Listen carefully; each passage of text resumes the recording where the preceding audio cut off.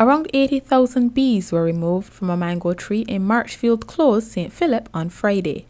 Bees from that tree were responsible for Thursday's death of 35-year-old Nicholas Shepherd, who had climbed the tree to pick fruit.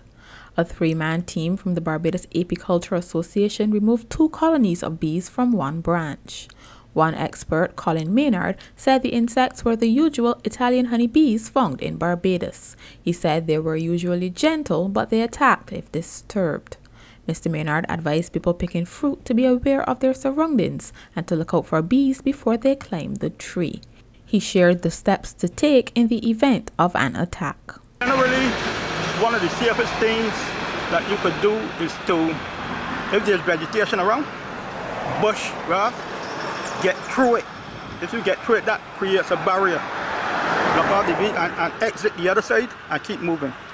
If there's a body of water, you could go and try to get under it. Other than that, if it's open and you have none of those alternatives, it's pretty difficult to escape.